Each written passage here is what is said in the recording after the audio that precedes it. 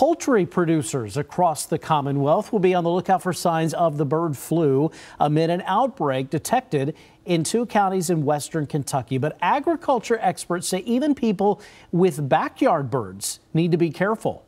Evelyn Schultz joins us in the studio this morning. And Evelyn, you visited an urban chicken coop right in the middle of downtown Lexington. Chris, that's right. It was pretty cool. We got to see that urban coop up close and see those birds. We learned how one small-scale farmer protects his chickens from disease. Outside this backyard chicken coop, hey girls, Travis Robinson greets his flock. Robinson is known as the Happy Farmer. We reached out to him because he's in charge of a co-op dedicated to urban chicken keeping. He's cared for chickens in his backyard near downtown Lexington for 12 years. it's just a matter of sort of keeping them safe and making sure that they're having a best life that they can have. Living their best life includes keeping chickens free from diseases like the bird flu. That's why Robinson took certain steps to protect his poultry even before the recent outbreak.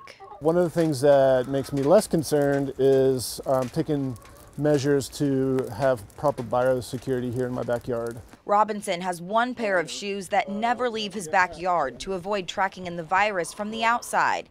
His bird feeder also sits empty so sparrows don't congregate in his yard and potentially infect his chickens. She's the same breed. The Department of Agriculture has the same advice. So far, officials say bird flu has only been detected at poultry facilities in Fulton and Webster counties. But because this disease can be deadly for domesticated birds, they want chicken keepers across Kentucky to pay attention and report birds if they're sick.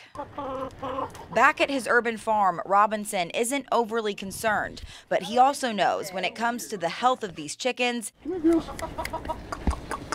he can't just wing it. I want to make sure that nothing spreads to my birds, which would be a total flock loss, basically. I also don't want it to spread it to other people's birds.